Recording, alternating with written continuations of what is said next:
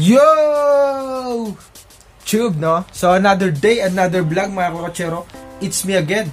Luis TV nga na naman pala to, no? And for today's video, no, na-request to ng isa nating subscriber na si Sir Christian Jesus, no? Shoutout sa'yo, sir. Thank you sa pag-comment, no? Thank you sa advice na binigay mo sa akin. So, ngayong araw, gagawin na natin yung video na na-request mo, no? So, sa mga kalakotsero ko dyan, no? Kung nababasa nyo sa baba, pag-uusapan natin ngayon is yung mga importanteng bagay o yung mga bagay-bagay na kailangan nating malaman once na gusto natin bumili ng Nmax 155 2019 model o once na owner na tayo ng isang Nmax 155 2019 model. So, let's go mga kalakotsero. Pag-usapan na natin to, no, mga kalakotsero. So, peace. Stay tuned mga kalakotsero.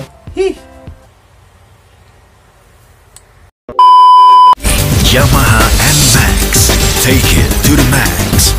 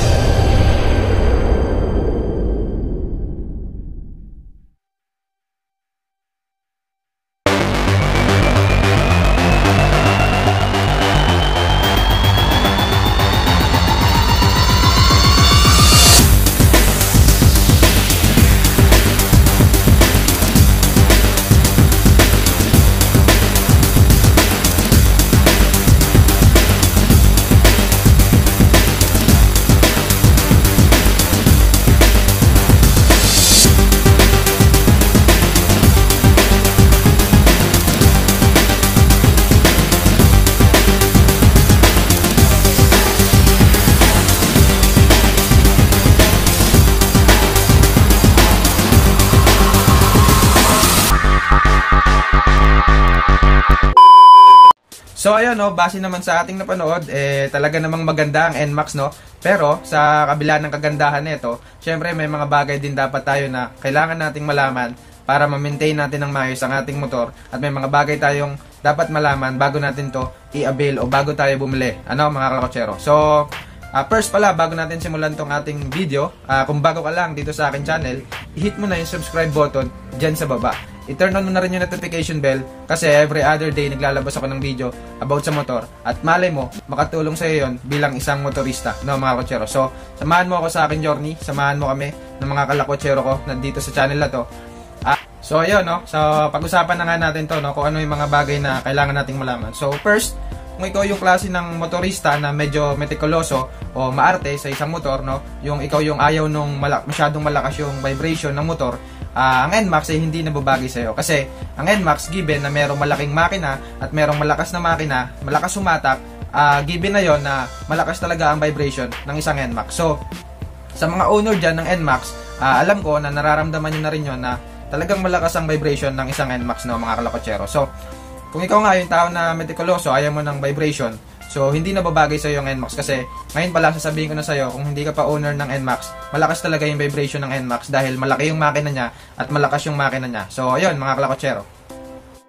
So kung ikaw naman yung tao na mahilig mag-ride sa gabi, no, ngayon pa lang sasabihin ko na sa iyo na ang headlight ng Nmax ay hindi ganoon kalakas kasi yung Nmax 2019, ang headlight niya is naka-bulb type pa lang. So, hindi siya naka-LED. So, asahan na natin na hindi naman ganoon kalakas yung buga ng headlight niya. So, medyo alanganin siyang gamitin sa gabi kasi unang-una hindi ganoon ka-visible yung dadadaanan mo kasi hindi ganoon kalaki yung nasasakupan ng headlight mo. At the same time, baka hindi ka maging ganoon ka-visible sa kasalubong mo, lalo na kapag medyo madilim sa lugar o masyadong mapag dun sa lugar. So, kung ako sa'yo, kung gusto mong mag-avail ng Nmax, no, yun agad yung una mong ipa-check up yung headlight mo. magdagdag ka ng laser gun para nang sa ganon is lumakas yung sasakupan ng headlight mo at magkaroon ng dagdag ilaw dun sa harapan mo, no, mga kalakotsero. So, ayun, para sa mga mahilig dyan mag-ride ng gabi, lalo na yung mga grab driver natin dyan na gumagamit ng Nmax, no, alam ko nararanasan nila na hindi talaga ganon kalakas yung headlight niya pagdating sa gabi. Kaya ang ginagawa ng iba, nagpapadagdag sila ng laser gun dun sa harapan, no, para lumakas yung kanilang ilaw. So, ayun, mga kalakotsero, no, sinasabi ko na agad sa inyo ngayon pa lang na hindi talaga ganun kalakas yung headlight niya. So, yun, mga kalakotsero. So, isa pa sa common issue at marami talaga nagre-reklamo na dun sa model na Nmax 2019, dun sa kanyang rear shock. So, kung hindi ka pa owner ng isang Nmax at balak mong bumili, ngayon pa lang sinasabi ko na sa'yo na matagtag talaga yung shock niya sa likod, no. So, pag bumili ka nito, mararamdaman mo na talagang matigas siya, parang wala siyang shock sa likod once na dumadaan ka sa mga lubak-lubak o once na dumadaan ka sa isang hams, mararamdaman mo na parang hindi naman gumagana yung shock niya sa likod kasi sobrang matigas talaga to, no, mga kalakotsero. So, yung iba, ang ginagawa nila o ang advice nila, nilalambutan lang nila yung hangin ng gulong nila sa likod para hindi naman ganun ramdam yung katagtag ng shock sa likod. So, ayun, kung hindi ka pa owner ng Nmax, no, sinasabi ko na sa'yo ngayon pa lang na matagtag talaga yung shock niya sa likod, no, mga kalakotsero. Doon naman sa mga mahilig mag long ride, no, mga kalakotsero, yes, advisable lang ang Nmax natin, no, ipang long ride kasi meron siyang malaking capacity ng gasolina. At the same time, yung design ng Nmax is dinesign na pang touring talaga. So, ibig sabihin, pang long ride talaga siya kasi relax na relax kakaupo mo sa motor na to at relax na relax yung position ng paa mo. But, no, ang isa sa disadvantage once na ginamit mo yung Nmax 2019 na model sa paglo-long ride, unang-una is wala siya nung kickstart. So, alam naman natin bilang isang motorista, mahalaga sa isang scooter yung kickstart kasi once na malobat na yung battery natin, yung kickstart na yung gagamitin natin kasi hindi nagagana yung tawag dito, button start, no. So, kickstart yung ginagamit natin once na nalulobat na yung battery natin. So, sa Nmax, wala siya nung kickstart, no. At isa pa, wala din siya nung voltmeter, no, mga kalakotsero. So, hindi natin mamomonitor kung yung battery natin is malulobat na ba, kung yung battery natin is tatagal pa ba. So, ang ginagawa ng iba, since wala nga siyang kickstart, nagpapalagay sila ng voltmeter nang sa ganon mamonitor nila kung okay pa ba yung kanilang battery, kung tatagal pa ba yung kanilang battery. So, ayun, mga kalakotsero, sa mga mahilig dyan na mag long ride gamit ang Nmax, so advice sa inyo na maglagay tayo ng voltmeter, magpalagay tayo ng voltmeter kasi para din sa atin yon, mga kalakotsero, no. So, once na malobat yung motor natin, wala tayong kickstart, so masyadong risky, no, lalo na kung wala tayong kasama sa pagra-ride natin. So, ayun, isa din yun sa katangian ng Nmax, no, mga kalakotsero. And then, doon naman sa mga motorista na mahilig magbababanking dyan, no, mahilig yung mag-cornering na tinatawag nila. So, once na gusto mong mag-avail ng Nmax at trip mo siya na gamitin sa pagbanking, no. So, for me, hindi siya ganun ka-advisable na gamitin sa cornering kasi meron lang siyang ground clearance na 135 mm, no, mga kalakotsero. So, para sa akin, masyadong mababa yun kapag gagamitin mo siya sa cornering kasi meron pa siya ng center stand. Alam naman natin na once na may center stand tayo, medyo mababa talaga yung pagkakakabit niya sa motor. So, karamihan ng may-ari ng Nmax talaga, once na ginagamit nila to pang cornering, sumasayad talaga yung kanilang center stand o mas worse, sumasayad yung gilid ng kanilang Nmax, no. So, para sa akin, napakadelikado nun kasi once na ginamit mo pang cornering yung Nmax tapos sumayad yung center stand mo, malaki yung posibilidad na maaksidente ka at masugatan ka pa, magkabali-bali pa yung katawan mo at masira yung motor mo. So, kung ikaw yung tao na yon na mahilig kang mag-cornering tapos ang balak mong bilhin is yung Nmax, so para sa akin hindi siya ganun ka-advisable sa cornering mo. So,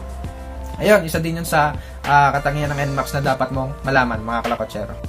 And then isa pa, no, mga kalakotsero, bilang isang motorista, no, mahalaga sa atin yung isang motor na matipid talaga sa gasolina. So, hanggat maaari, yun talaga yung hinahanap natin, no? Yung matipid sa gasolina, yung fuel efficiency. Kasi, alam naman natin na medyo masakit sa bulsa once na nagpapagasolina tayo kasi mataas ang presyo ng gasolina at hindi natin napipigilan yung pagtaas nito. So, once na gusto mong mag-avail ng Nmax, no?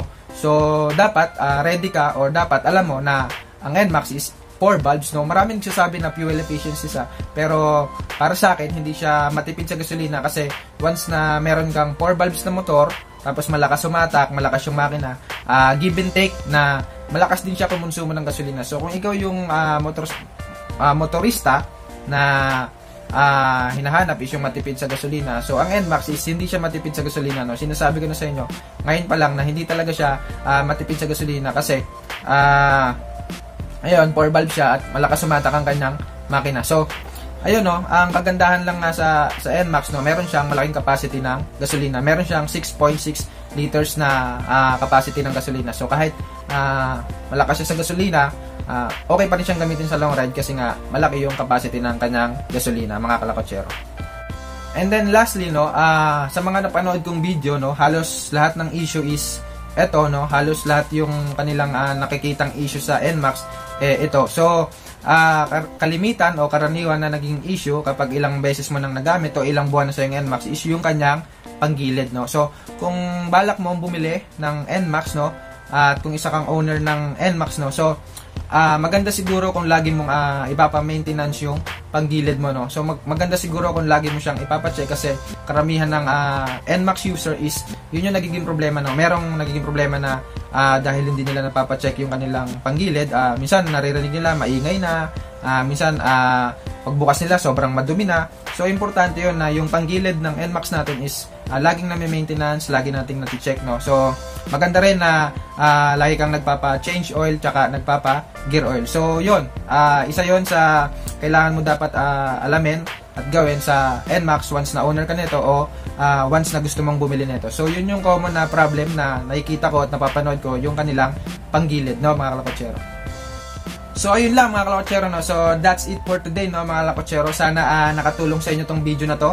Sana meron kayong nakuhang aral, no. So especially to you Sir Christian Jesus, no. Sana natuwa ka dito sa video ko, no. Sana may natulong sa ito. So isa pa pala sa paalala ko, no, bago natin tapusin tong video na to. So given na nga na malakas yung vibration ng ating Nmax, so papaalala ko lang sa inyo once na user na kayo ng Nmax na i-check nyo lagi yung mga tornilyo nyo kasi once na ma-vibrate ang motor, malaki yung tendency na yung mga nut nyo o yung mga tornilyo nyo is lumuluwag. At napakadelikado nun once na hindi nyo na-check yung mga tornilyo nyo at meron dyang lumuwag na isa at nag-long ride kayo, biglang kumalas, lalo na kapag mga tornilyo sa mga mahalagang parte ng motor, lalo na kapag tornilyo sa mga bandang gulong, and then kumalas yon, posible na maging cause yun ng inyong pagka-aksidente, no. So ayun lang, no, yun lang yung huli kong paalala once na user ka ng isang Nmax na and kapag ikaw bibili ng Nmax, no. So much better kung bago ka mag-ride, check mo lahat ng bolt ng yung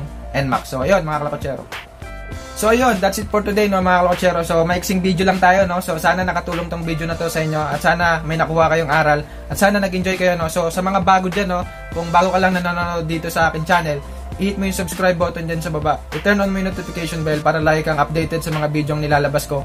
At naglalabas ako ng video every day or every other day, depende kung meron akong makukuhang bagong content na mai-share sa inyo. So, ayun, i-hit mo yung subscribe button dyan sa baba, turn on mo yung notification bell, and ayun lang, stay safe, ride safe sa mga motorista natin dyan, no? So, stay at home lang muna tayo ngayon kasi meron pang COVID. So, ayun lang.